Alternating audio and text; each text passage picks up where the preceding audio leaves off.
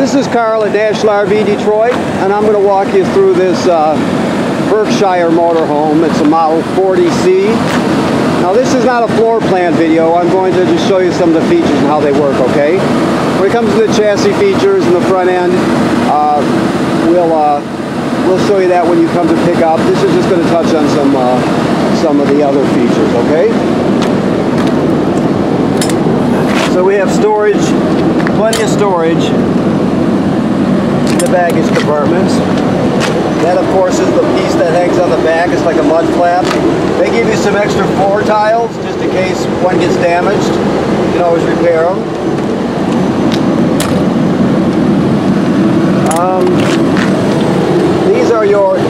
First of all, this is a pull-out tray. It slides right out.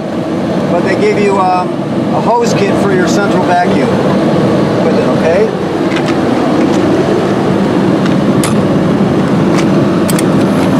That is your dump hose right there.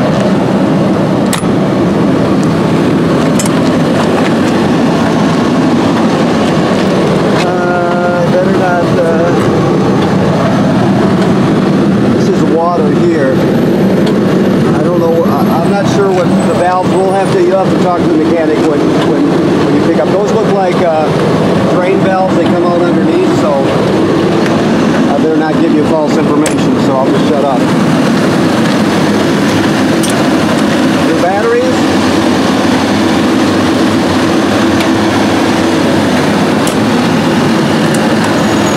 Little storage. More storage. Your pusher engine, walk past it. So these are your hydraulics here. You have a short cord here, obviously. Over here you've got hydraulics, your hydraulic fluid, your valve. Okay. This is a solar controller for your solar panel. Okay. And this is your inverter. This inverts power. So inversion is taking 12 volt DC and inverting it to 110 AC. So this will have a converter that goes from AC to DC. This also has an inverter which goes from DC to AC, okay? And there's your transfer switch, an automatic transfer switch.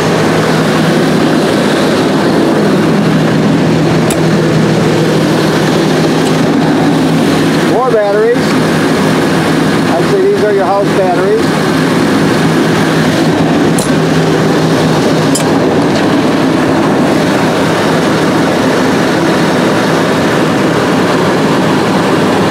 For DEF. This is your water station here, so you're still in the process of cleaning, but you can see you have your dump hose, your dump valves. There's your black valve there. There's your gray. This is a water manifold here, so you can see everything's labeled to where these manifolds lead to, so you can pretty much control the whole system from here. Okay. This is a water hookup right here, city water hookup. This is the black tank flush. So the idea is after you dump the black tank, which is always the large valve, you can see it's much bigger than the gray valve. You dump it and then you leave it in the open position. While it's in the open position, you hook the hose at the dump station onto here, and you turn it on, and it'll spray out the inside of the black tank, and it'll clean off the sensors so you get a good, accurate reading, that sort of thing. So, like it says on the sticker, always make sure the valve is open before you turn on the water. This is just a simple selector. You can go from city water, which is the most common way to get water to this. You just hook the hose up here, you have it on city water, and there's no problem. You can flip it over here and fill the tank, right? And if you're camping someplace that doesn't have any city water hookups, you can fill your fresh water tank and pump the water right out of the tank. So that's where you select this at, right there. Okay? And you have a hand set to spray it off. This will be cleaned up for you.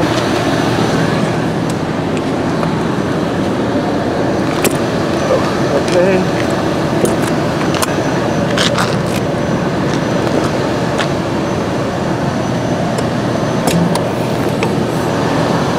That's your vacuum there, your central vacuum.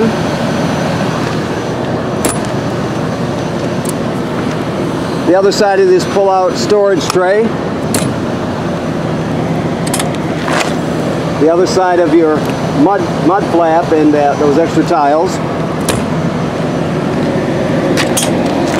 And your water heater. Okay.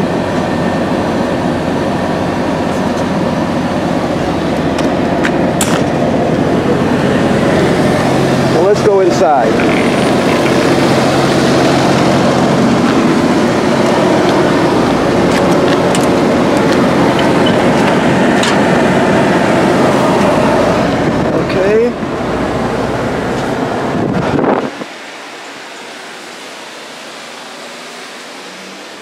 Okay, so let's look around here a bit. There's your stabilizing system. It's got an automatic leveling system. Now they have different safeties on them. This one most likely has to have the emergency brake on, but we'll talk about that when you pick up. Okay. Your system here, which they'll go over this with all the options with your panel. Okay. Like I said, they'll go over the chassis part with you when we pick up, or you pick up. I'm sorry. Let's see what we have here. It slides in.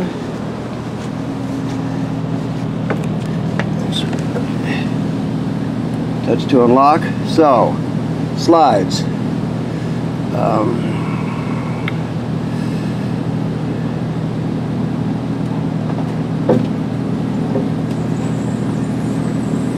There we go here. Now the slides are hydraulic.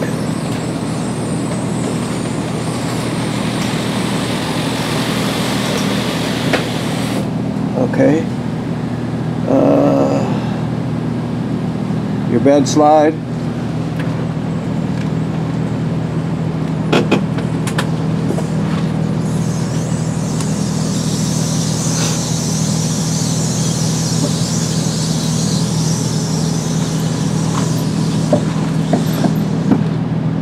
So, sofa and wardrobe slide. She's right here. Basically the whole wall, it's a huge slide.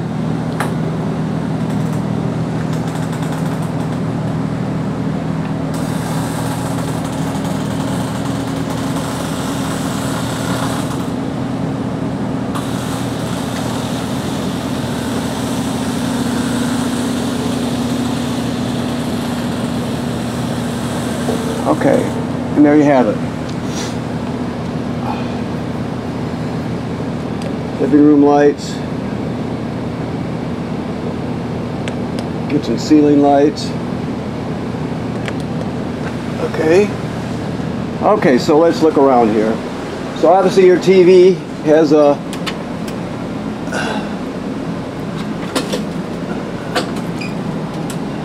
storage beneath it, or behind it. There's also a safe back there. Your fireplace has a heater, built-in heater, and that sort of thing. We got the generator going, so this should work. It works on AC power. There you have it. So here you can see 0, 0, then you see low and high. That's the fan speed. Okay, so it does have a fan in it. It really kicks out the heat. You also can change the that's right here. Some of the other features on it. You have a timer, that sort of thing. Okay. Here we have a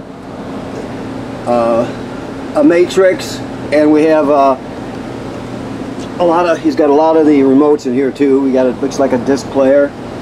Okay. Sound bar. Alrighty. While we're down here, this is the carbon monoxide LP gas detector. It should always be green like it is. If it's not green, get it serviced. That's a port for your vacuum.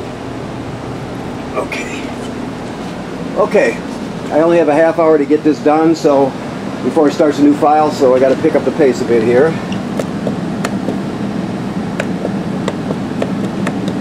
Oh, there we go. So you have a cooktop, convection cooktop, or induction cooktop, I'm sorry. Dishwasher, convection microwave, your sofa. Let's see what it does here. It looks like a jackknife, I believe. Yeah, well, there's a hide-a-bed in there anyway, so it does fold into a bed. You can also drop the table down here and turn this into a bed. You have some slide locks for it. They'll go over there with you when you pick up. A nice size, a really nice size AC refrigerator. Now that the inverter that you saw, that inverter does one thing basically. It inverts the refrigerator, so the refrigerator can run off a 12 volt if need be. Okay. Alrighty. 2 bunks, of course, more TVs, 2 more TVs, a ladder, half bath here. Let's find some lights here. Now, as with the toilet, all toilets in a RV are over a black tank, right? So the idea is when you get to that where you're going, you hook up your power and your water, of course. You can see there's antifreeze in there, but you'll come in here, you'll put a dose of chemical in each toilet, then you'll step on the flush pedal and hold it down till at least a gallon of water goes into the black tank along with the chemical. You can use more, more water, but not less than a gallon. Then it's all set, ready to go.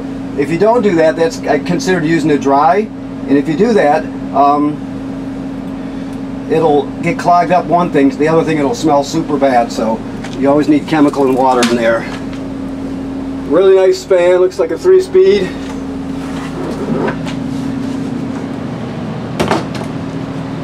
Okay.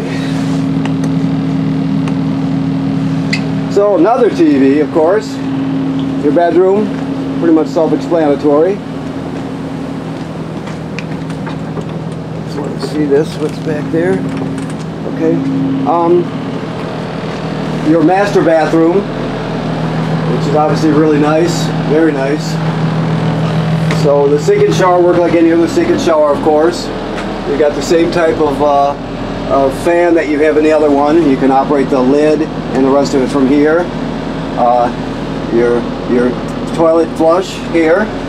This is a super deluxe toilet here. This is that's top of the line of it, of course. It's not just your average toilet. Okay. Of course, you have an emergency window here. Ceiling fan, the rest of the stuff is pretty much self-explanatory, but that gives you a little idea of what everything is and how it works. You have remotes here, or a remote here for your fan in here. So it's a very, very, very complete, well thought out motorhome for sure. So, okay. So when you come to pick up, we'll go over the rest with you. We'll drive it with you, or whatever they've told you that we're going to do. I wasn't part of that, so you can watch this video to refresh your memory on a few things, to learn a little bit more about it, and we'll, like I said, when you pick up, we'll go over it. You always want your seals inspected on this trailer, this motorhome. I mean, any place you see sealant from the factory, you want to check that out, make sure there's no water can get through.